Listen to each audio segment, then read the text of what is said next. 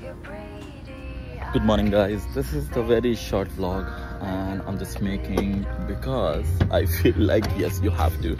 After driving car my Range Rover, I felt like I'm pro. I've been driving car for I don't know for how many years and I felt I'm pro, but let me show you. After so many unsuccessful attempts, I am able to clear.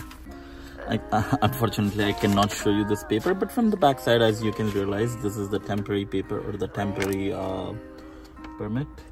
But yes, I cleared my M1. So I'm good to go for the next license, which is M2. And with the M2, I will be able to purchase a bike, insure that bike, and I can drive that bike in Canada. And ऐसा लग रहा था कि कुछ आता ही नहीं. I felt so dumb rewriting the test. Honestly, I mean, when I was in India, it's a different thing back in the time, but I got my license at one attempt. And I didn't know how to drive much at that time. And I purchased my bike back in India in 2012. But this is in Canada, everything is seems like a little bit tough. So how many papers? Let me show you. 1, 2, 3, 4, 5. 5 attempts took me to complete this M1 test.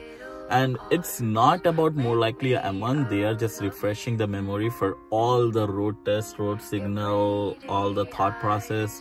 So trust me, M1 is 10% of how you're driving your bike on the road, but 90% of the rules and regulations. So I did a study for 2 days and it's still 5 attempts.